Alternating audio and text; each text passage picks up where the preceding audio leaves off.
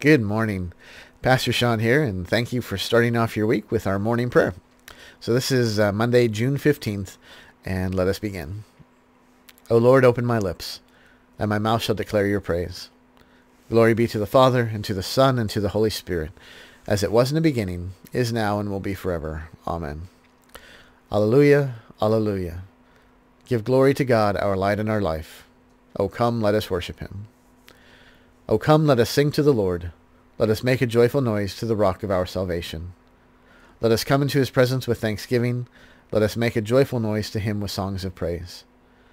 For the Lord is a great God, and a great King above all gods.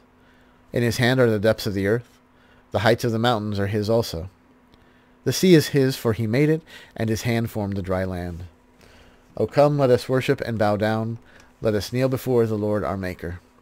For he is our God, and we are the people of his pasture, and the sheep of his hand. Glory be to the Father, and to the Son, and to the Holy Spirit, as it was in the beginning, is now, and will be forever. Amen. Give glory to God, our light and our life. O come, let us worship him. Our text for today is John 15, verses 12 through 27. And Jesus said, "This is my commandment, that you love one another as I have loved you. Greater love has no one than this, that someone lays down his life for his friends. You are my friends if you do what I command you. No longer do I call you servants, for the servant does not know what his master is doing. But I have called you friends, for that I have heard from my Father. For all that I have heard from my Father, I have made known to you. You didn't choose me, but I chose you, and appointed you, that you should go and bear fruit, and that your fruit should abide, so that whatever you ask the Father in my name, he may give it to you. These things I command you, so that you will love one another. If the world hates you, know that it has hated me before it hated you. If you were of the world would love you as its own. But because you are not of the world, but I chose you out of the world, therefore the world hates you. Remember the word that I said to you, a servant is not greater than his master. If they persecuted me, they will also persecute you. If they kept my word, they will also keep yours. But all these things they will do to you on account of my name, because they do not know him who sent me. If I had not come and spoken to them, they would not have been guilty of sin, but now they have no excuse for this sin. Whoever hates me hates my Father also. If I had not done among them the works that no one else did, they would not be guilty of sin. But now they have seen and hated both me and my Father. But the word that is written in their law must be fulfilled. They hated me without a cause. But when the Helper comes, whom I will send to you from the Father, the Spirit of truth, who proceeds from the Father, he will bear witness about me. And you will also bear witness, because you have been with me from the beginning." In many and various ways God spoke to his people of old by the prophets, but now in these last days he has spoken to us by his Son. All right, so in this text that we have today, I definitely would zero in on verses 18 and 19. If the world hates you, know that it has hated me before it hated you. If you are of the world would love you as its own. But because you are not of the world, but I chose you out of the world, therefore the world hates you. All right, so the issue for, not the issue, but one of the issues, for us Christians is, we need to always be thinking about our actions, about our words, even our thoughts, and asking ourselves, am I thinking this? Am I seeing, or am I doing this? Am I saying this because I know that it will be accepted? The people around me will receive it and be like, "Oh yeah, cool, awesome, we like that." Am I doing it to get approval from the world, or is what I'm doing true? It conforms to exactly what Jesus has said, and therefore might put me at odds with the world. And this is the thing that we always must be careful of, because it's too easy for us to want to seek approval. To only speak the things that we know are going to be inoffensive, that people will have no issue with. We want to share God's word in so much as people will receive it. And so we know what people want to hear and don't want to hear. So we like to pick and choose parts of Jesus' message and emphasize the ones that won't get us in trouble, the non-controversial things. But the thing is, it's just we have to come to grips with the idea that, if we really hold firm to this, the world will hate us. And it's just not even like, well, the world won't like us very much. No, the world will hate us. And we think like, well, but it's the gospel is just, it's a message of love. Who has issue with that? Jesus says, love your neighbor as yourself, serve your neighbor, take care of the less fortunate. We often hear non-Christians point to scripture all the time and say, well, why, look at this, you should be doing this, and look at that. Isn't that how you're supposed to be? Kind of to point these things out, usually to kind of throw them in our face when we're not doing these things. But Jesus wasn't crucified because he was telling people to be nice to each other. Of course, people wouldn't have issues with that. Well, some people actually would, but by and large, saying love one another is not going to be met with too much consternation, I guess. But the thing is, God, or Jesus, placed himself as God. That's what the Pharisees saw, and that's what they rebelled against.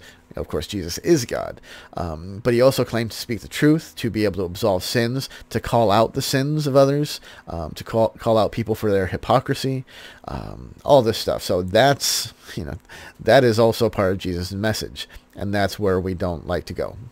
We don't want to call out people on account of their sin, because, we don't want to judge, because, it says, judge not. Well, that's not exactly what it says. I mean, it's what it says, not what it means. Not that you cannot judge anybody. That's all. That's another morning prayer. But the idea is, we are to call out sin. We are to call people to repentance.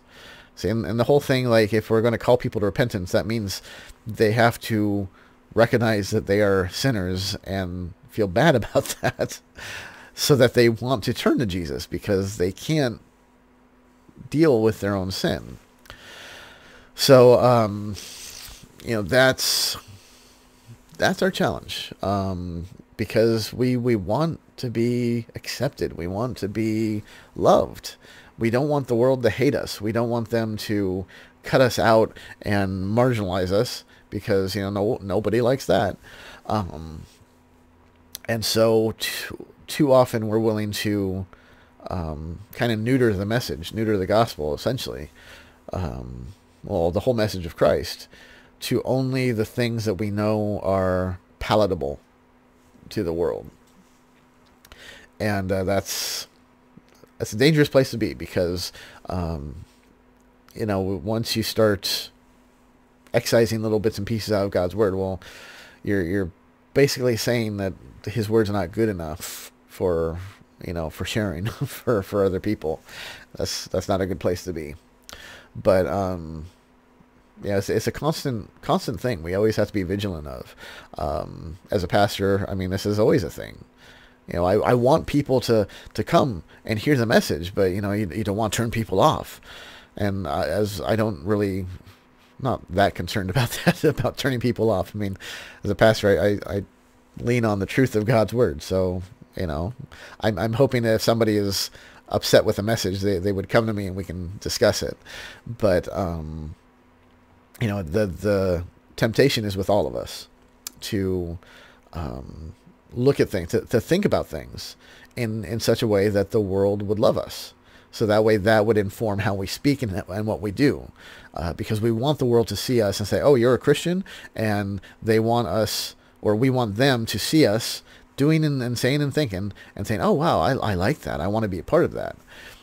But see, Jesus even says the reality is the world will hate you on account of me. So it definitely makes you think, like, am I trying to appeal? No, we shouldn't try to bring hate upon us. We should always be speaking the truth in love. But even still, Jesus says the world will hate you on account of me. So something to think about, certainly. Something throughout this whole week even, to kind of run that through your filter. Why am I saying this? Why am I doing this? Why am I thinking this? Does it conform to the world or to Jesus? So, there's your challenge. Let us pray. O Lord, our Heavenly Father, Almighty and everlasting God, you safely brought us to the beginning of this day. Defend us in the same with your mighty power, and grant that this day we fall into no sin, neither run into any kind of danger, but that all of our doings, being ordered by your governance, may be righteous in your sight. Through Jesus Christ, your Son, our Lord, who lives and reigns with you in the Holy Spirit, one God, now and forever. Amen. Taught by our Lord and trusting in his promises, we are bold to pray, Our Father, who art in heaven, hallowed be thy name. Thy kingdom come, thy will be done, on earth as it is in heaven. Give us this day our daily bread, and forgive us our trespasses, as we forgive those who trespass against us. And lead us not into temptation, but deliver us from evil. For thine is the kingdom, and the power, and the glory, forever and ever. Amen. Let us bless the Lord. Thanks be to God. The Almighty, merciful Lord, the Father, the Son, and the Holy Spirit, bless and preserve you. Amen. All right. Well, again, thank you for joining me today, and hope your week starts off on the right step, and peace be with you.